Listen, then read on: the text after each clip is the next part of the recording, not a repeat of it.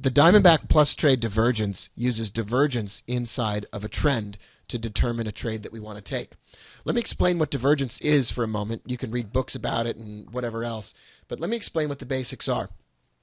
Divergence is when price is moving in one direction, but an indicator is moving in the opposite direction. In this case, we're looking at the MACD, and you can put the MACD up in your chart. It doesn't matter if you put the MACD up on your chart or if you put the MACD divergence indicator that we've provided for you on your chart. Here's what's happening. In this instance, we're in a downward trend in the Phoenix phase. The 170 is below the 800. Then we get candles that are rising, and we get an indicator that's falling. This is divergence. The candles are rising, the indicator's falling. With divergence, we trust the indicator. The indicator's sloping down, we trust that. Why do we trust it? That's because price is trying to fake us out. Price is going up, but the indicator is falling, meaning that enthusiasm for the upward movement in the price does not exist. That means that people are not as enthusiastic about the movement upward. They don't like it. It's demonstrated very subtly. It's like spending time with your passive-aggressive relatives. On the surface, they look all peppy, but you know they're ready for you to leave, right? You can tell it. You know the signals. Superficially, they look to be very excited that you're all visiting together at the house. But underneath the surface, they don't want you to be there anymore. The momentum has waned.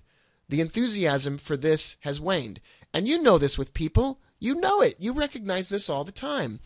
Movement upward on the surface, but something below the surface is occurring that shows you that the enthusiasm is dissipating.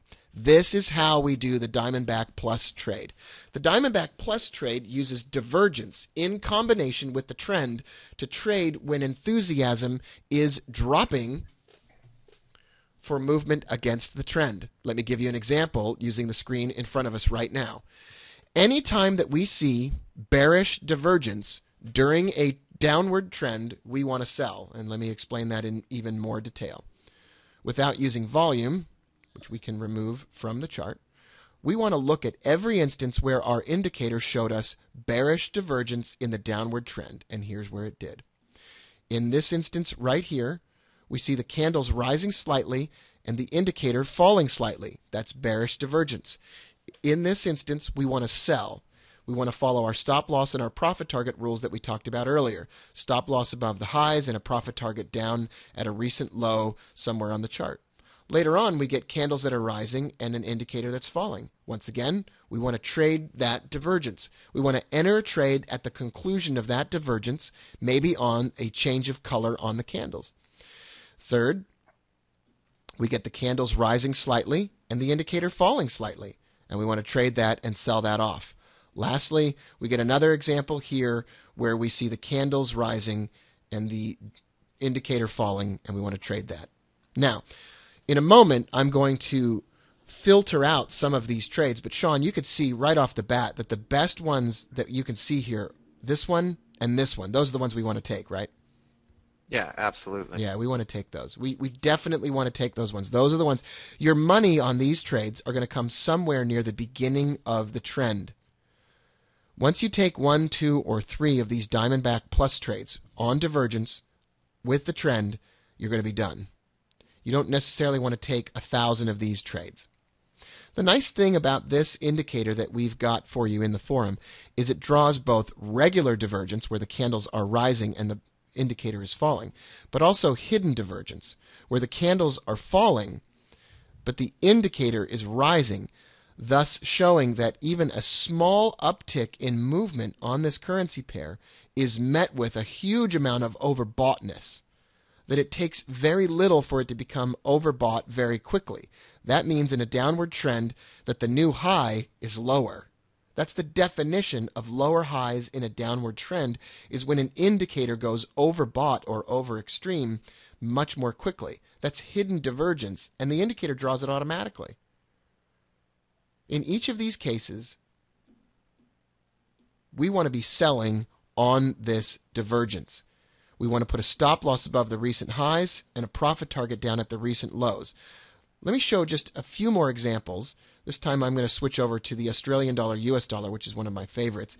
And you know that this has been in a downward trend for quite some time. This is a 1-hour chart. It doesn't matter what time frame chart you use. But here's a 1-hour chart, and here's some examples of trades that we can see. Here's the first regular divergence right here after the trend begins. Candles are rising, indicator is falling. Color change, and a trade. So we skip all these other color changes until this moment in time. Skip all of them until we get regular divergence. Look at this next one. Regular divergence. Candles are rising slightly, indicators falling slightly. And we sell. A third opportunity comes here and here. Two of them right there. Candles are rising, indicator is falling, and another sell trade exists. Sean, those are three great trend trades in the trend, and once those are done, after the third trend trade with divergence, we just want to turn it off. There may be other examples of great trades, but we want to ignore them. Absolutely. Don't want to stick your hand in the cookie jar too many times. Yeah, exactly right. Let's put volume back on the chart.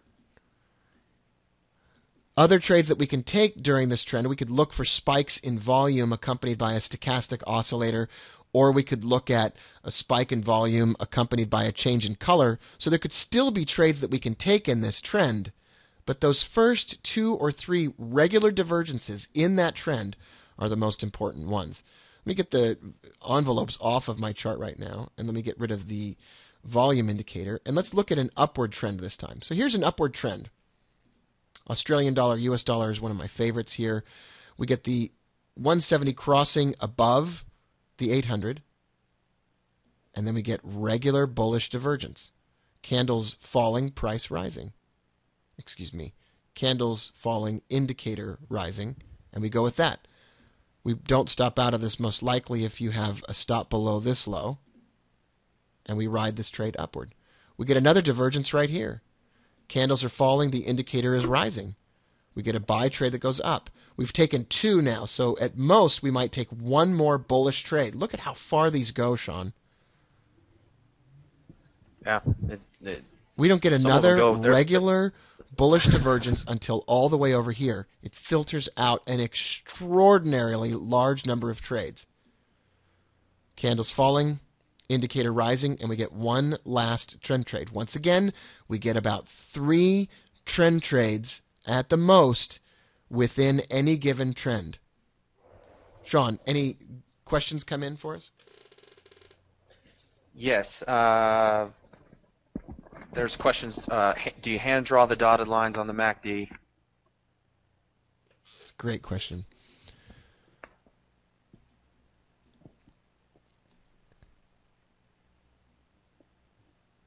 All right. Did I hand draw the MACD stuff? Let's go here. And I can't remember which one of those. There we go.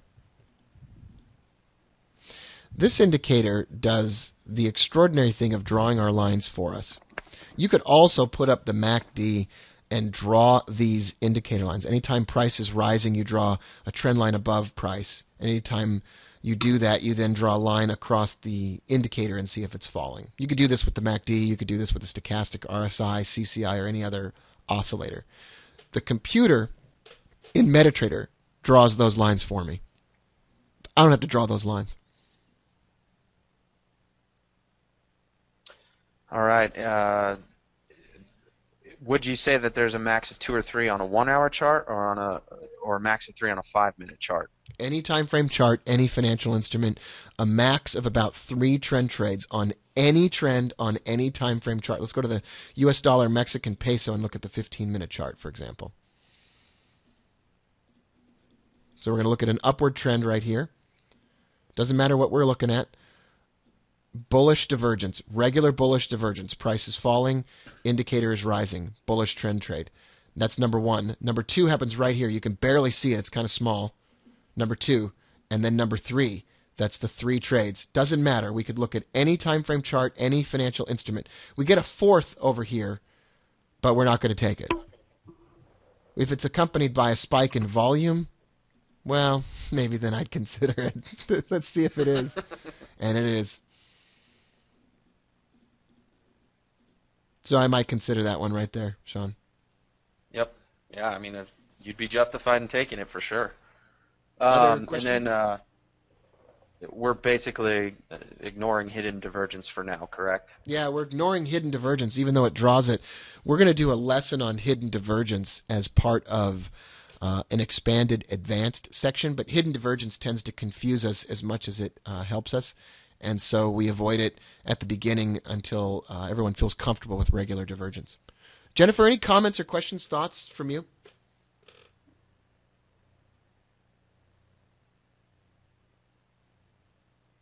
Scott?